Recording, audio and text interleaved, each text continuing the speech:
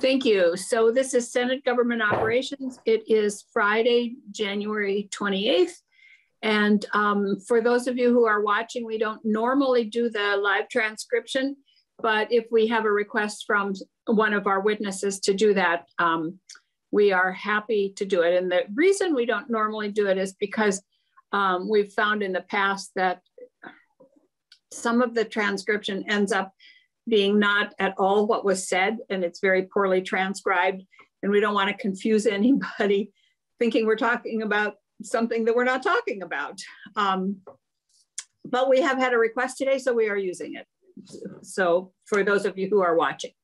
So we are going to look at S.155, and we've been asked in particular, I believe, to talk about the Office of Community Engagement, which was originally called, in the original bill that we were drafting, was called the Office of Community Relations. And that just seemed too one-sided. It wasn't looked at as a kind of an interactive department or committee. And so we changed it to engagement. And I worked with Representative Hal Colston, who's on the House Government Operations Committee, to come up with the language that's in there now around what it would be. But we've talked about maybe having a little more detail about that and how it works. And then just anything you have to say about the bill in general, which is a bill that would change the Department of Public Service into an agency, and remembering that this bill is simply a reorganization bill. It doesn't address the many, many issues that we are working with law enforcement and emergency management and fire and safety. The issues that we're working with all of those entities would exist whether we had a department or an agency. So with that, I am going to say that at 1:30, or when Gail sends us, I don't know if Senator Rahm Hinsdale has done it this way, but at 1:30, each of us, unfortunately, are going to be asked to go to another committee. I will be gone for just a few minutes, and I know Senator Rahm Hinsdale won't be gone any longer than she needs to, but we've been asked to go to another committee to just present a bill that we've introduced. So knowing that, I just wanted you to know that if we disappear from your screen, it isn't because we're not interested, it's because we've had to hop over someplace else. So with that, I think that who we have on today is Susanna David. Oh yes, Senator. I just want to have a request for Gail, I think. I'm trying to open up the bill that we're going to be talking about on my iPad, and it's not allowing me to open it from our website. So I wonder if could you email me a version of S.155 or somehow make it so I can read it? Yeah, I'll email it. Sometimes when we post a link, it doesn't work. So that is probably what happened. It says the URL cannot be found. So anyway, I'd like to have a copy of it in case I want to look at it. Surely. Thank you. Sorry about that. And remember, we also we're only doing this. I'm not sure. I wrote down what times we're doing this, but I can't see it on my pieces of paper here. So I don't remember how at some point we're jumping to. We have this down until 2:15. Then we're going to go to information concerning the initial arrest and charge of a child. Yes. Okay. 2:15. So, we also are going to be putting this on the agenda, probably not until the week of the February 14th, I think it is, that week. So with that, I'm going to, we have on our schedule today, Susanna Davis and Dr. Aton and Wilda White. So if you can talk to us about the bill in general as you feel about it, but also particularly around department I think it's called an Office of Community Engagement. It's in the it would be in the agency, and work for community engagement around all the departments, which is law enforcement, fire and safety, emergency management would be the three kind of departments. So Susanna, I think you're first on the list. So first of all, I should say, do any of you have any time constraints and want to go first? No, okay. Madam Chair, I just want to make sure if I wasn't sure if Wilda White's also a doctor and if she might want to be called Dr. White. I couldn't remember. You're not, okay. I just didn't want to represent. I only said Dr. Aton because I have such a hard time with Aton's last name, and we are friends. So okay. Yeah, I think just like Susanna, we both hold Juris Doctorates. Yes. I don't want to be called doctor. Okay. All right. Thank you. Sarah Clarkson, did you have a? Yeah, I was just going to say we don't usually use on the agenda anybody's suffixes, so it's unusual. But we're glad to know why Dr. Aton is being called Dr. Aton today. It's always good to have the banana belt represented. All right. And those are not banana trees in his bat and behind him there. It's just where he lives. Susanna, would you like to kick off here? Yes, thank you very much. Buenas tardes, everybody. Susana Davis, Racial Equity Director for the state. I will be brief in my remarks because you have other representatives who are probably going to speak much more in detail than I will about what this reorg bill and the resulting activities will mean for the state. But I just want to talk a little bit about the benefit that it could have from an equity perspective. So I first want to reiterate Chair White's point that this is a reorg bill. It's not the totality of the reforms. I'm sorry, no. The first thing I'm going to do is state that I will try to speak slowly and clearly because we are transcribing. So please join me in being mindful of that. It takes everything I have to slow down. Not only in your speech, but just we should all learn to slow down. Okay, go ahead. Thank you. So I reiterate the chair's point that this is a reorganization bill, but it does not represent the totality of the reforms that need to happen in community safety. And when I say community safety, I don't just mean policing and law enforcement. I mean all aspects of daily life and local, state, and federal governance that contribute to the community's sense of safety and cohesion. And that includes everything from housing stability to transportation access to whether we have streetlights or sidewalks. So on this piece specifically, I'm here to speak in support of a bill that would create an agency of public safety. One key to equity work is the concept of consistency, not sameness, because as we know, equity doesn't mean treating everybody the exact same, but rather treating people or governing in such a way that people's needs are met. So when we think about equity, consistency is a very large piece of that. Of course, we respect the desire for local control and the ability to adapt and flex based on local and regional needs. However, at the state level, we very much have an interest in consistency, uniformity, and some degree of predictability in the way that people can expect to be treated around the state.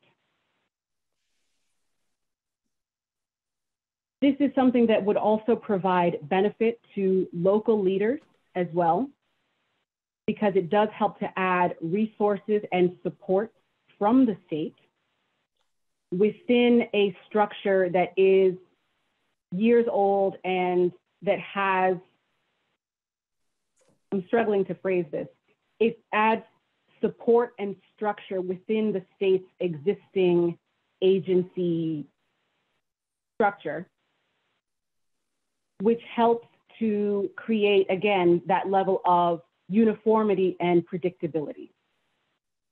It also would help us to streamline resources so that any decisions that get made, we can minimize the disparate impact that those decisions might have on various law enforcement agencies.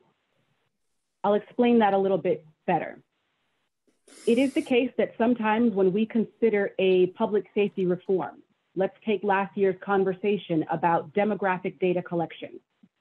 One of the things we hear in response is XYZ local agency cannot afford to do that.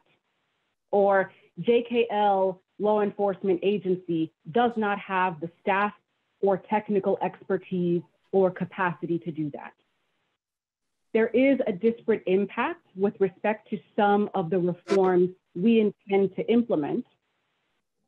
And so by being able to restructure government in a way that better cradles these law enforcement agencies, we are also able to minimize that disparate impact and ensure that the agencies across the state will have access to the same or similar resources and support. It is often the case that I am contacted by members of the community from around the state and told, often with a great deal of desperation, frustration, and fear, that the police department of ABC County or LMNOP town is doing something to cause harm or is failing to respond to a conflict or a problem, or is refusing to take a report in my case. And it's a difficult position to be in to have such limited options for how to respond from the state level. So being able to recognize that the state has an equity director position, and the state has a fair and impartial policing team that is dedicated to the FIP policy. It seems to me that we can either put those roles in all the agencies across the state, which has an operational and a fiscal impact, or we can bring those agencies around the state to those existing roles and offices. Either way, it's clear that across the state, we must do better on equity, particularly in policing. And this bill presents us an opportunity for consideration on how to do that. Now, speaking of the fair and impartial policing team and the potential for a community engagement office, I will also address that directly by saying that the potential for the Office of Community Engagement is great. And the two things I want to remind us in these discussions are, number one, mind the gap. Beware of the power dialectic that often forms when we think about community engagement with law enforcement. It is very easy, and I'm coming from a jurisdiction where the big novelty is, let's have uniformed officers play basketball with young brown kids to show that we're cool and we're not going to hurt you. And I get it. As a strategy, I get it. It's one aspect of community engagement, but at the end of the day, it sends a message when we interact with community engagement officers, law enforcement officers. Are they dressed in plain clothes? Are they wearing uniforms? Are they armed? Are they not armed? Do they have the full force and weight of the law behind them? Or are they in positions, are they in civilian positions? All of these things matter. And they create a power dynamic that, if unaddressed, impedes their ability to make meaningful connections with the community. So that's the first thing that I ask us to consider, is to remember that there is a power dynamic at play. And as we consider the formation or build out of an Office of Community Engagement, that we keep its structure in mind. And the second point I want to make is related to that, which is that we must insist on process equity, both in that office's practices and also in the very formation of the office. And what I'm saying in more plain terms is, if we're not including the community in any decision-making surrounding the formation of an Office of Community Engagement, we will fail. And when I say the community, I don't just mean people who have retired from the force and people who are currently in government and people who have never been arrested and people who look like everyone else in the state. I mean the people who do not have that direct line to government, people who are not the same 12 brown faces you always invite into these conversations. And as we think about engaging the community in this process, let's also keep in mind that we're asking people to perform labor, to be visible and present and vulnerable. And as such, we must consider fairly compensating people for their time and their energy. That, I think, is everything I wanted to cover today. I am happy to address any questions or feedback you might have for me. And afterwards, I will apologize for needing to sign off, but I do look forward to watching the rest of the footage from our time today. Thank you. Thank you. So I'm going to say, do we want to ask Susanna questions now or wait until we've heard everybody? Or I think that Senator Romhinsdale, I think I saw your hand. Yeah, I mean, Okay. and I'll watch the testimony too. So if Weldon and Eitan want to answer this after I go, I'll go back and watch. But you don't have to.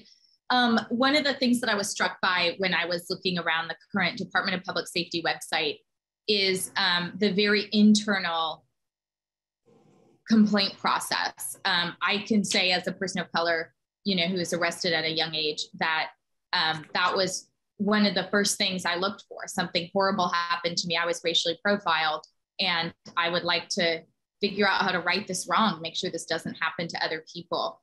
I'm very disappointed by the language on the Department of Public Safety website. I don't think it's becoming of an agency to have a complaint system that basically says the top law enforcement officer will decide if this is something that is worthy of further discussion, deliberation, or remedy. And so I think I could only support something like this, and appreciate what you say, Susanna, about including the community, if a new transparent process for managing complaints was put in place as part of this department or this particular piece of the agency. I think that would be really important, because otherwise I don't know how you engage the community and they bring real harm that's happened to them to you. And then you say, great, our agents, our commissioner, our secretary will decide whether or not that is worthy of addressing. Susanna, would you like to respond? Yes, I would completely agree. I would completely agree. There are a lot of good models from other jurisdictions that we can look at to figure out how to create more transparency in the complaint and the review process. And I recognize that, of course, government has an interest in protecting information that may be sensitive, either for personnel reasons or other privacy reasons, or just strategy reasons from a legal perspective. However, I do agree that a huge part of trust building with communities that have been historically oppressed by government and by law enforcement must include revision of complaint procedures and other procedures that to the public feel very opaque. So the short answer is I agree and would be very happy to support, to participate in conversations about how to build that out. So I guess my question, and then I think both Senator Rahm Hinsdale and I have to run, but I guess my question is, does that act belong in the reorganization bill, or is that something that builds out after is it part of the reorganization, or is it an issue that has to be addressed with or without the reorganization? That's my only question. I don't disagree with any of that. If I may, Madam Chair, just my opinion, and you know, I'm not the best opinion giver here, but I would suggest that that probably belongs outside the discussion of the reorganization, because I don't see a reorganization plan hinging on how we modify a complaint procedure. I think if it's something we can commit to doing and doing early, then perhaps we can move forward with the reorg discussion and add that to the very top of our list for early priorities afterward. But that's, of course, one person's opinion. Okay, but we could in the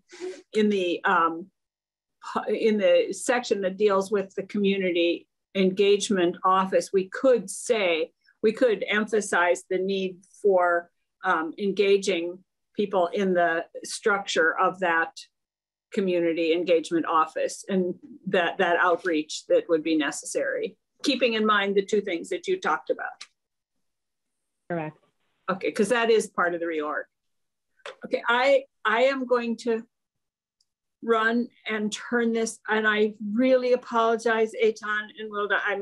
I will be back absolutely as soon as I can. I'm trying to get some money for the towns out there from cannabis, if we ever have any cannabis.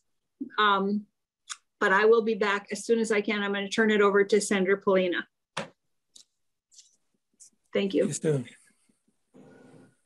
Susanna, I just want to say before we move on that I think the question of whether the community engagement office is defined before we vote on the bill, move the bill forward, is an important question for some folks, because it's actually, in some ways, most of the reorganization looks sort of logical. The new thing is the Office of Community Engagement. So I think for some people, the vote to support the bill or not will hinge on how well we define the Office of Community Engagement before we actually vote on the bill. So I think, you know, you're right in what you're saying about trying to move forward beforehand, but there will be people who will be saying, well, the new thing here is the Office of Community Engagement. How is it going to work? Which is actually why we asked you folks to come in today to help answer that question. So I appreciate it. Yeah. Thank you, Senator. And that is a very fair point. It's if we want to do this correctly and inclusively, then we should have community input before we finalize the structure for the office. Unless, of course, we, and I'm sorry for I'm thinking out loud here, so it might be jumbled, but that's okay. There are the parameters that we must set through legislation, and then there are the details that don't need to be legislated afterward. Sure. So I think that to the extent that we can set up a good skeleton that must be done through statute, let's do that. But I would be uncomfortable moving forward with too many details without being able to go through a proper public engagement process on the rest of it. I certainly agree with that. I think we would all agree with that. Senator Clarkson, you have a question or comment? No, I would agree with both of you. I think what we can do in legislation is identify and call for the process of establishing the Office of Community Engagement and really identify what we hope will happen before it's established, so that there's a process in place to make sure that the community is engaged in its creation. So we could lay out, like I think Susanna said, a skeleton process. Yeah, or a vision for what it should do. Yeah, and I think we can do that in the legislation so that people would be comfortable that they know that there is a process that will be set in place to a sort of a roadmap for how to get there. Right. So Etan, I'm not going to try to pronounce your last name, but if you could identify yourself so we can hear it anyway, and then give us your thoughts.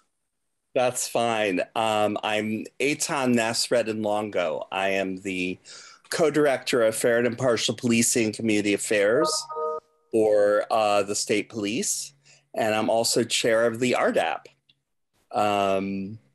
Thank you for having me here, although it seems a bit anticlimactic at this moment because Susanna said I have an outline sitting here, and Susanna hit every point, although not in the order that I had them in.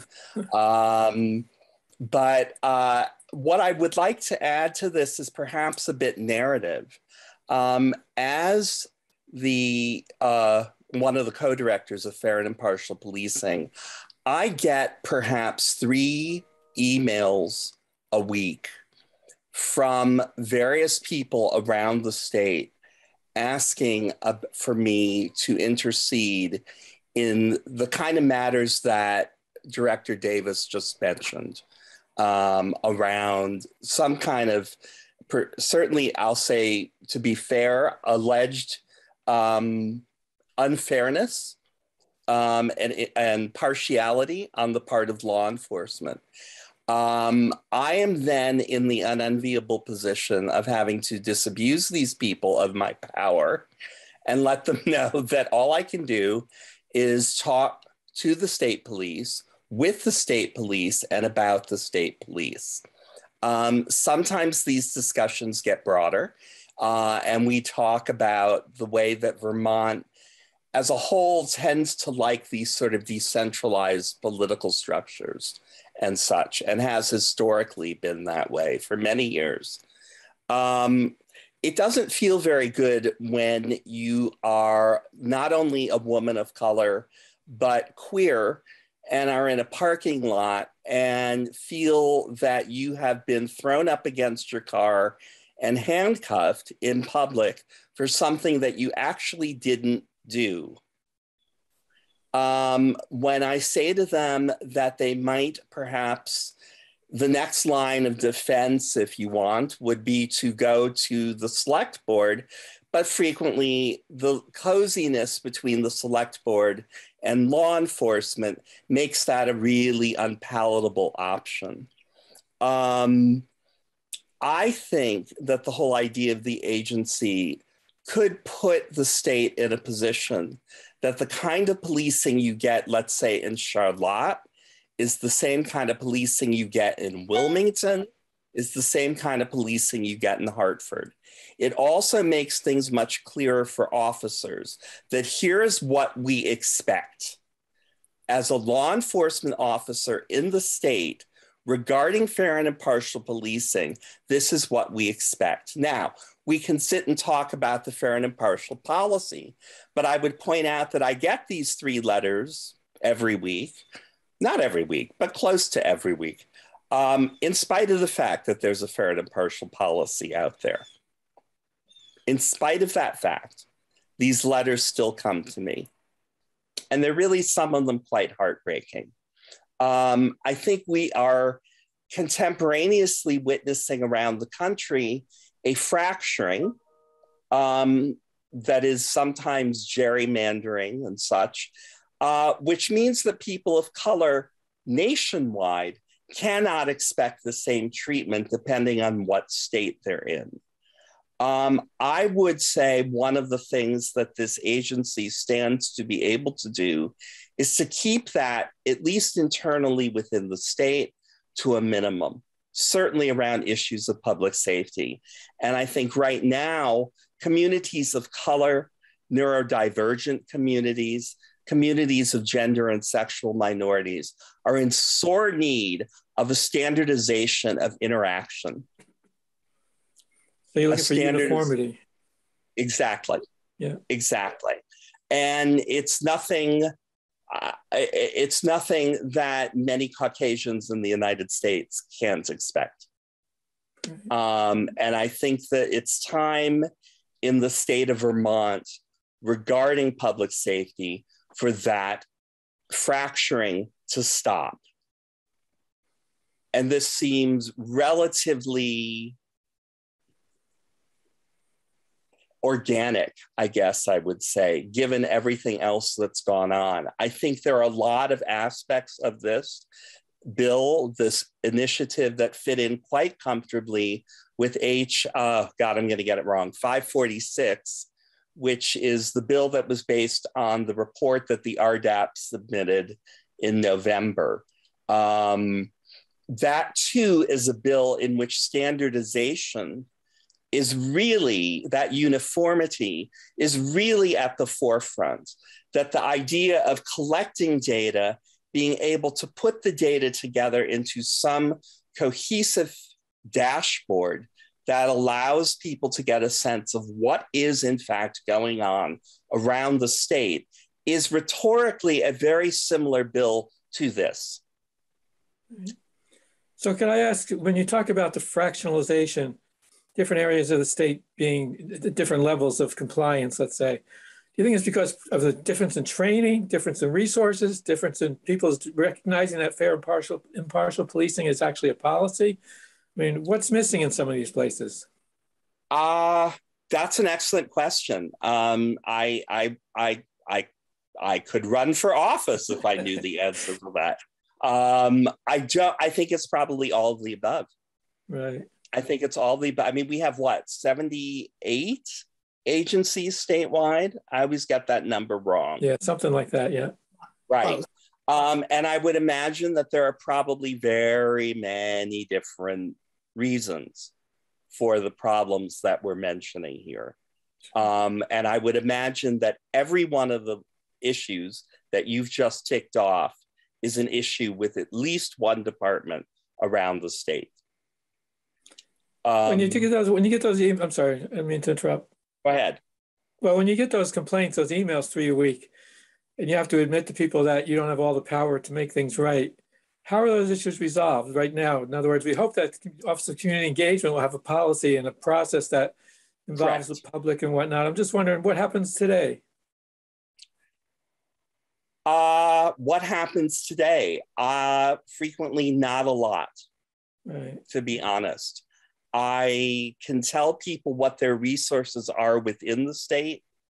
I can tell people about the Human Rights Commission. I can tell people about those sorts of possibilities, Vermont legal aid in certain cases. Beyond that, I don't have a lot I can do. So you're mostly referring people to other resources. I'm referring people to other resources that in fact have the power to do what the person, the interlocutor, wants me to do, but right, which I can't do because I don't work for, name your department. Who do you work for, by the way? State Police. Okay. Any other comments or questions before we move on? The one other thing I would point out here is an issue that's come up repeatedly. And again, it's around data. Executive Director Davis sort of alluded to it at one point. The issue with collecting the data, I think, is really, really important. That when we're talking about agencies that have perhaps 2 or 3 people, that data collection can be not merely onerous, but frankly, well nigh impossible. I got a good lesson in this over the last, I would say, 2 years, working on 2 different RDAP reports, both of which were profoundly concerned with data. And the short answer to all of this is I learned really quickly how impossible it is to get data together.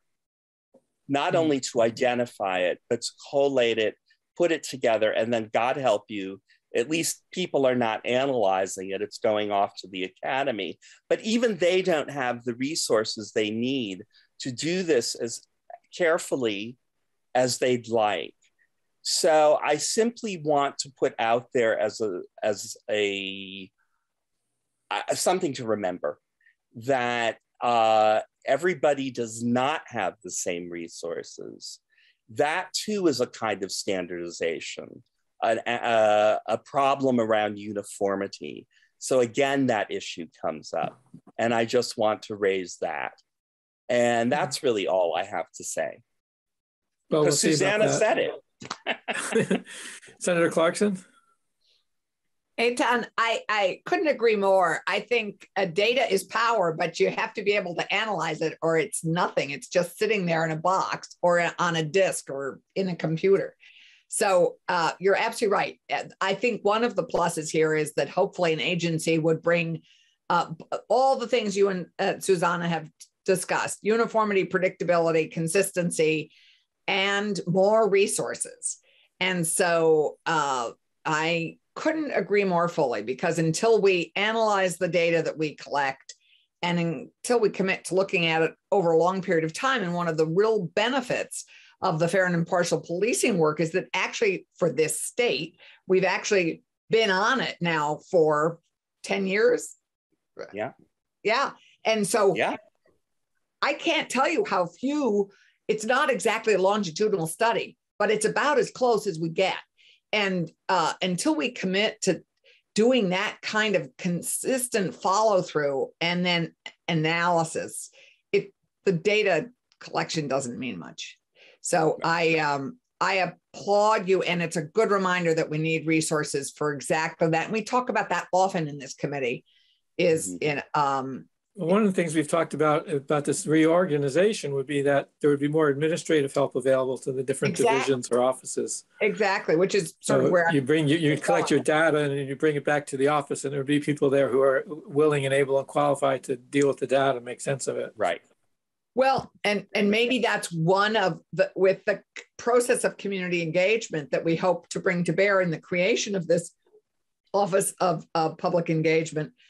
That is one of the requirements, is that the resources for not just data collection, but data analysis and management, almost like a mini research center embedded into the agency, is essential for us to know over time what we're doing now, how we're improving, if we're improving. And then, of course, the additional piece I would hope would be how we improve, not just measuring it. Right. Well, thank you for now. Wilda White, thank you for being so patient. You're muted. Wilda, you're muted. Thank you. My name is Wilda White. I've enjoyed the conversation, and I was really engaged, so no need to apologize or recognize my being patient. It was a very interesting conversation. I am the founder of an organization called Mad Freedom, which is a civil and human rights advocacy organization that's dedicated to the mission of ending the discrimination and oppression of people based on their perceived mental state, more commonly referred to in the dominant culture as mental illness. And I also, in the course of doing that work, was retained by the Department of Public Safety as a policy and training consultant to help with training law enforcement officers, supervisors, administrators, dispatchers, EMS, and fire on the state's new use of force law and the statewide use of force policy. And so I did that. That work took place in August and September of 2021. And for some reason, since then, I've also taken on other roles. So, for example, for some reason? For reasons I don't know, I get emails saying, "Hey, can you do this or can you do that?" And just so you're available. Making yourself available. And good. And so, I also became the final author of the Department of Public Safety's language access plan. I also put together the department's language access training for staff and supervisors. I'm also writing the state's playbook for opening up alternative care sites. So should we need surge capacity? Because right now we don't have anything committed to writing. And I'm also being invited into conversations about policy in general. I report to Deputy Commissioner Jennifer Morrison, and I'm in frequent contact with Commissioner Sherling. And I say that because I want you to know that that's really kind of the source of my information and my engagement with these issues. I'll also say that the first time I ever heard Commissioner Sherling speak, I was quite annoyed with him, and because he was talking about people with mental illnesses, putting them in boxes, and I wonder what box he would put me in. And I tell you that because I recently had a conversation with Commissioner Sherling about this, and I told him the first time I heard him speak, I was quite annoyed by his conversation, what he communicated to the legislature. And he was very open about it, and he didn't display any defensiveness and took it as a learning opportunity. And so I have to say that my work with the Department of Public Safety is probably the first time in my life where I have not been tokenized and marginalized and objectified. I feel like I am a full partner. I feel like I'm respected, not because of the color of my skin or because I'm a psychiatric survivor, but they find something valuable in my perspective for me as who I identify, and I identify as Wilda White. So I think it's important for you to understand that, because that's where I come from. So when whatever position I take on this bill, if any, it's really because of the people that I have met in the Department of Public Safety who I've come to trust as people who are thoughtful, earnest, open-minded, and people I'm willing to work with. So I've read the bill. I don't know if I've read it as carefully as I might, because some of the things that people have said in the bill to describe the bill is not how I read the bill. How I read the bill is you're simply reorganizing state government, state resources, and trying to bring in similar things under one heading.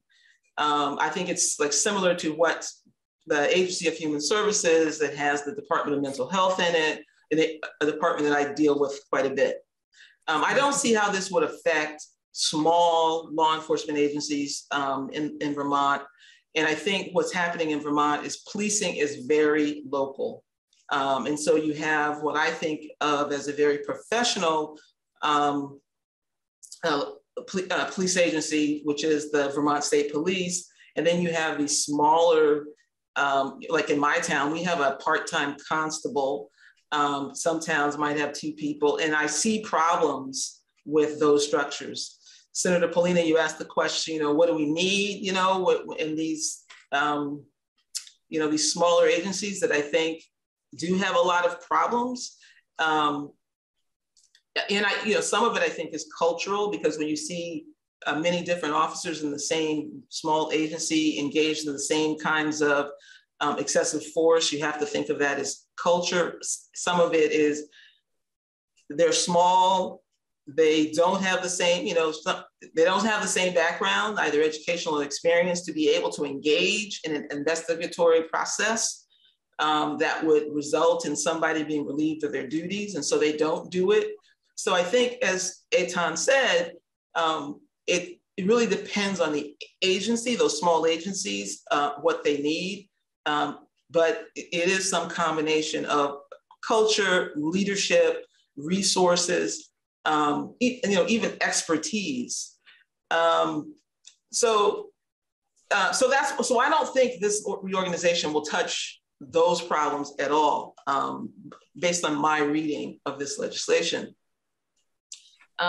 In terms of the Office of Community Engagement, I am probably not as sanguine as other people about that. I don't really think that creating an office is a way to promote community engagement. maybe it's because the provision in the bill is so sketchy, it's really difficult for me to conceptualize what you're talking about. Sure. That's why we're having this conversation, so that we can begin to conceptualize it better. I think that's part of the reason we're here. Yeah. So I don't even know if I like the concept. The idea that you use language in there, keep a list of relevant public safety stakeholders. Like, what does that mean? Who's aren't we all stakeholders in public safety down to each and every Vermonter? And then it's help with these key agency policies. What is that, and how are we going to help? I think as a Vermonter, as a citizen, what I really want is access to decision makers. I don't want lower level employees staffing an office where I bring my problems and somehow maybe they get,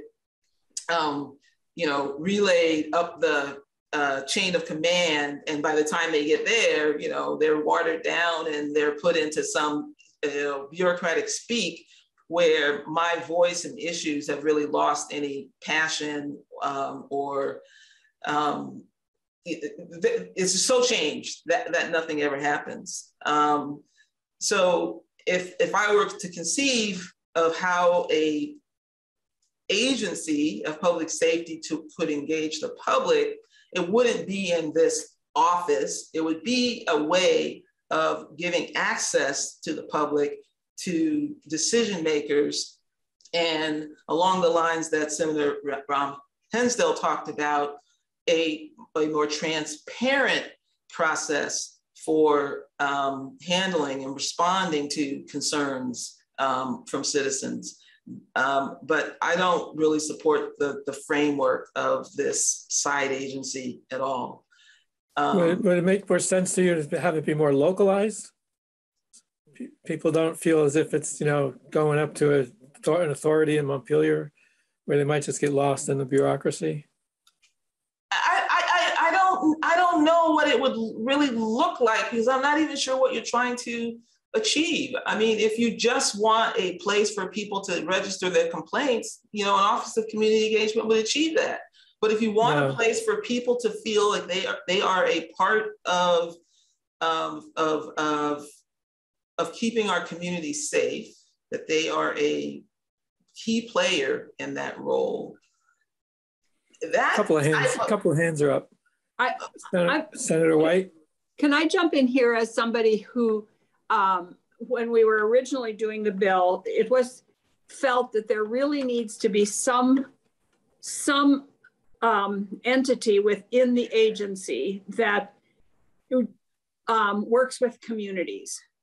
And this is not in any way seen as a complaint department. This isn't where you bring your complaints. This is where whoever is in charge of this office, if it's Aton or Anthony Polina or whoever is hired to be in charge of this, would be working with communities around what are the issues in your community? How do we bring those issues into our decision making and our policy making? And when we're looking at developing a policy on the use of military equipment, how do we engage the communities in that conversation? This was never meant to be the complaint department, ever. Well, yeah, I didn't read it as being a complaint department, but I did read it as being a kind of an office that's off the beaten track, that is for where the community comes in. It's the interface between the agency and the community. And what I think conceptually, what I think it really needs to be is that embedded in every single person's job at the Department of Public Safety is outreach to the public. It's not a separate office. So I think the Department of Public Safety, when they did the statewide use of force policy, they actually hired a consultant to help them figure out how to engage the public. you know? And so they didn't need an Office of Community Engagement to do that. For some reason, Jennifer Morrison decided she wanted to figure out a way to do that, and she figured it out. So, and that should be her job, right? So I think that embedded in each of these divisions that they should, and it should be from the top, you know, it should be what you're calling the secretary and these commissioners who need to be involved for every policy they put out, a process for engaging the public, instead of relegating it to this office, which is not at the same level as these departments, or even a division. So I'm saying embed. I'm saying not. Okay. You know, I don't really like that model. It's like staffing it out. I don't like staffing it out. But that's why part of me thinks that maybe it's impractical, but my gut tells me we have to be more localized. Yeah, if we're going to stay in touch with the people. But Anthony, does not deal with local police agencies. This is a reorganization of the state agency, a department. All those other things like community involvement and community oversight committees and stuff, that's happening out there external to this. This is only a reorganization effort. Anyway, I'm sorry. And Eitan had his hand up. I'm sorry to jump in there, but. No, that's fine. I'm glad you're back. Alice had her hand, but Eitan had his hand up too. I just wanted to point out as a possible thought here. We have in the state police an FIP committee that meets quarterly. This committee is composed of community members. What is FIP? I'm sorry. Oh my God. Oh, fair and impartial. I never think of it as fit. Okay, thanks. This is so embarrassing. I yell at them about acronyms all the time, and I'm turning into one. It's humiliating. Anyway, but we have this committee, and there are a lot of people from around the state who are stakeholders simply because they're interested in the issue. They come from all over. Certainly in some ways, as I'm sure you all have found, Zoom and Teams have made this easier in many ways. And that committee is conceived of as advisory to the commissioner and the colonel. And we frequently go back to them with things that have come up at that committee. I mean, we take notes. Barb Kessler, Captain Kessler and I, my partner, who's also a co-director, we take notes and we go back with stuff that's important and bring that to them. I'm not saying it's perfect. I'm just saying that may provide some kind of framework here. We don't have to reinvent the wheel, I guess is what I'm saying. There's something like a wheel there. It may need to be chiseled in some ways. It may need a new tire. The valve stem probably needs to be replaced, but there's something there to work with. So I'm going to throw out a comment here, and then I think Allison had a comment, and then we actually need to go to our next topic. But I think that what we need to, from what you just said, I think we need to identify the relationship between this committee and the secretary.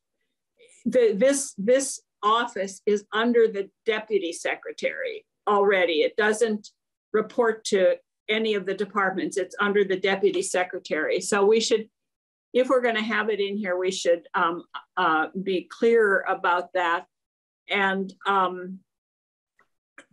the other thought I had was, remember, this is not just about law enforcement. This community engagement office is around fire safety, emergency management.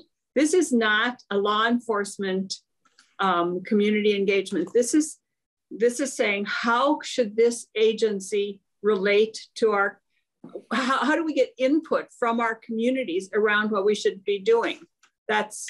Anyway, I've said enough. so I think Allison and then Wilda had her hand up. Well, I just like to go back to Wilda's thought, which is actually I think the whole purpose of the Office of Engagement is to do exactly that, to design how to embed in every department a process for public engagement within that department. So to me, that's how I sort of envision its purpose. I mean, I like this. I like what Eitan was saying about, I don't like the word advisory either, but like in the Agency of Human Services uses this thing called standing committees, and they don't use them well, but I could see that a standing committee where the department, the secretary actually had to attend these meetings, monthly or something. Yeah. And it had a representation of Vermonters on there across all, because I was thinking, I knew it was more than just law enforcement. I thought it would be across this whole sphere, and they would be meeting monthly. They would be first people to know about things that this department was thinking about. They would be discussing it among themselves, bringing it back to their community, getting their communities to weigh on, bringing it back to the standing committee, discussing it, taking it to the head of the agency. For me, that's a better model than this stepchild office. How I read it on the page, it'll be perceived, because you want to be engaged with people who are the decision makers directly. So that would be mine. And the only thing I'll say before I leave is just another comment and another part that I'd like the committee to look at. When I looked at how you were planning to amend the membership on the Vermont Criminal Justice Council, you've crossed out the word public safety and put in law enforcement, but you've left a commissioner of motor vehicles there. And I believe under your reorganization, there will no longer be a commissioner of motor vehicles. So I would just ask. No, there will be. We're not putting motor vehicles under there, only their enforcement officers. Okay. Yeah. All right. All right. Thank you for clarifying that, because it just looked like when you said it was going to be under law enforcement, it was going to be the Division of Motor Vehicle Enforcement. You're right. Yeah. I just read motor vehicles. Yeah. Okay. Yeah. All right. Thank you. Thank you. Thank you. And I am sorry, and I will go back and look at the testimony from the two of you, because I missed most of it. No worries. Sorry. Thank you for coming. It was good. And I haven't seen Wilda for a long time. So it's good to see Wilda again, because I haven't. Likewise, it's been a year probably to the day. It has. Well, yeah. All right. Well, thank you for inviting me, and thank you for your attention. Thank you. Thank you for all your contributions to DPS. Thanks. Thank you. Thanks. Hey, Tom, bye-bye. Good to see you. Bye-bye. Take care. Coffee at the general store.